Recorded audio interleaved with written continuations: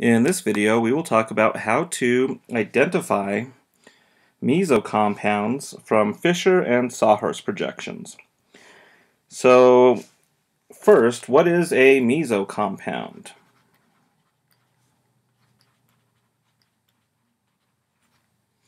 Well, by definition, a Meso compound is an isomer that has chiral centers, but an internal mirror plane that makes it achiral.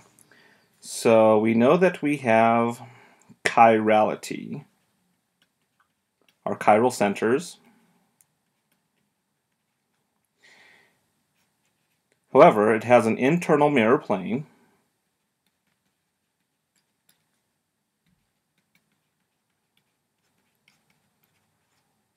and ultimately that internal mirror plane makes the molecule as a whole achiral. So that's just a brief intro into Meso compounds and explaining the definition.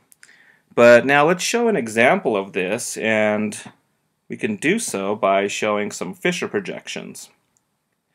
So let's start off with a simple Fischer projection.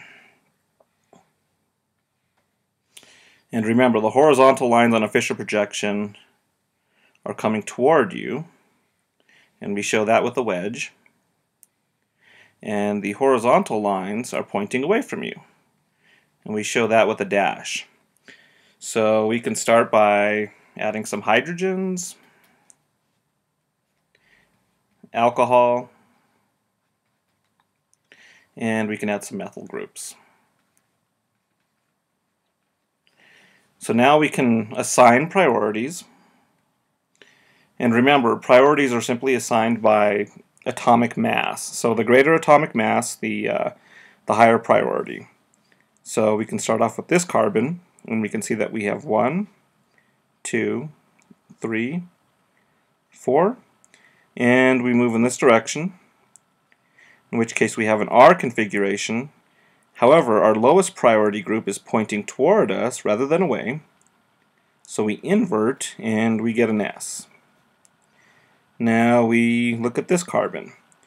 So we see that we have 1, 2, 3, and 4. So now we're going to move in this direction, in which case we have an S configuration. Once again, the hydrogen is pointing toward us rather than away, so we invert and we end up with an R. So in total, the molecule is going to have an S R configuration.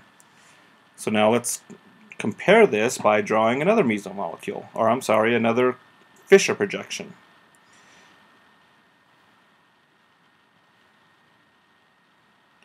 And by the way, there's something I want to point out briefly.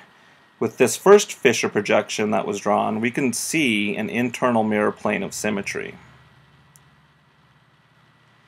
So we know that everything on this half of the molecule is going to be the same as everything as this half of the molecule. And that's simply what we're saying with internal mirror planes of symmetry. We're saying that if we cut the molecule in half, we will have equal halves. And so now let's continue with our new Fischer projection. So if I have, once again, some wedges, we show some dashed lines indicating pointing away from us. We can continue this by adding a methyl group. We can show an alcohol, another methyl group, let's see, hydrogen, alcohol, and on top we can just make another hydrogen. So now let's assign priorities. And by the way, we can see that we have the same connectivity on this molecule that we do on this molecule. We have the exact same atoms and substituents, but everything seems to be oriented differently, and this Fischer projection isn't as obvious as the other Fischer projection, to where we can instantly see an internal mirror plane of symmetry.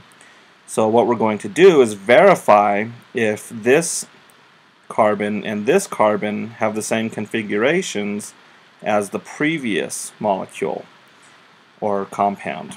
So 1, 2, 3, and 4 move in this direction.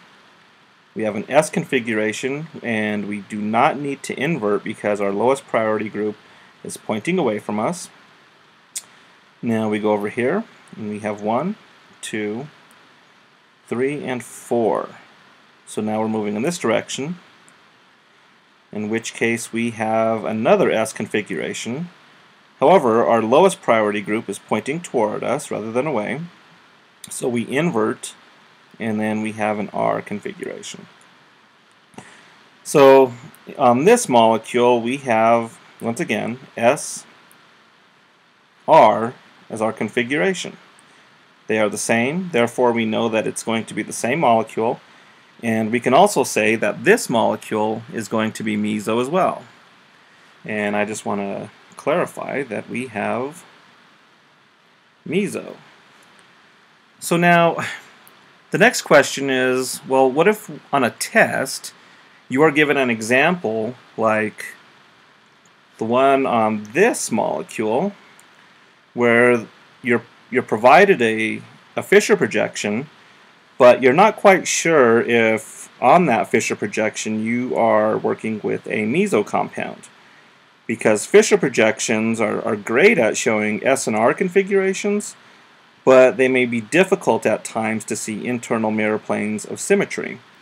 So one thing that we can do is we can convert this Fischer projection into a Sawhorse projection. And we can do that by, well, for one, we'll start off by drawing a Sawhorse projection.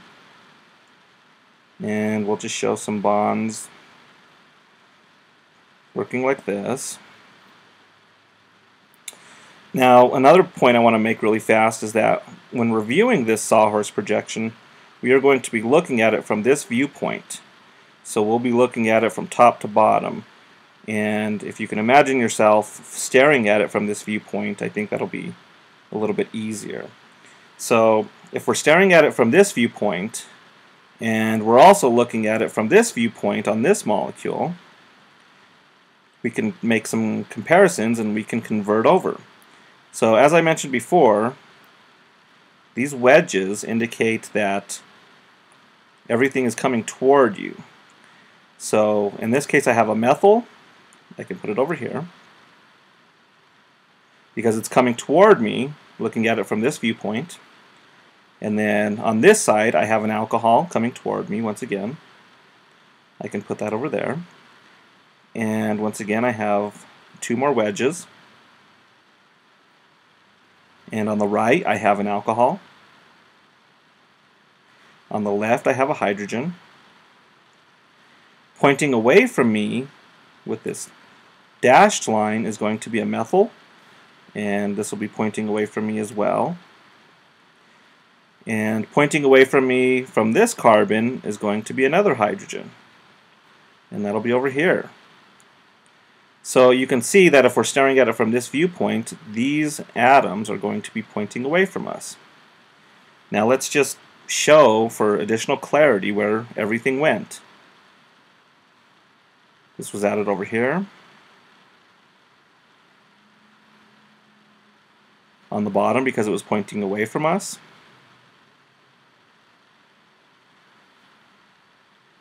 Alcohol.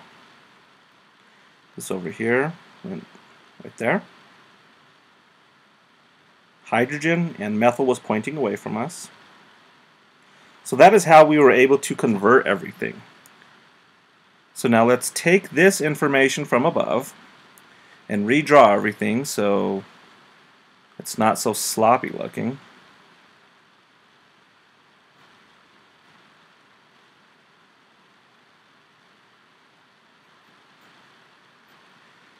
So in this case we had, let's see here, alcohol, hydrogen, and methyl.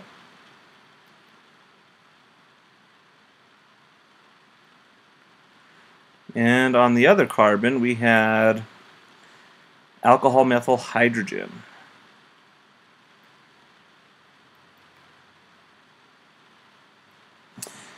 So now, the next thing we want to do is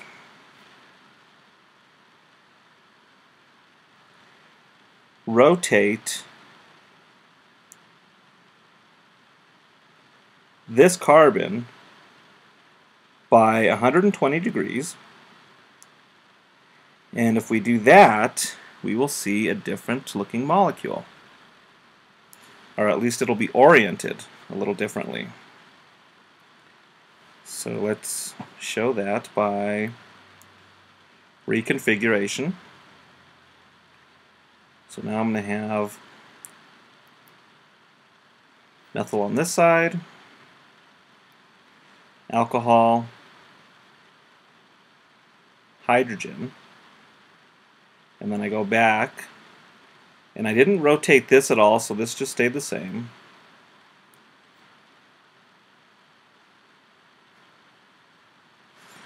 So now we can see with much more clarity that we have an internal mirror plane of symmetry. And we can just draw our line right here. And so that is how we can verify whether or not we have a compound or molecule that has an internal mirror plane of symmetry. And so I hope that was helpful. But yeah, you can simply take a Fischer projection, convert it into a sawhorse, rotate one of your carbons, doesn't matter which one really, and after you rotate the carbons, you can see if they match up.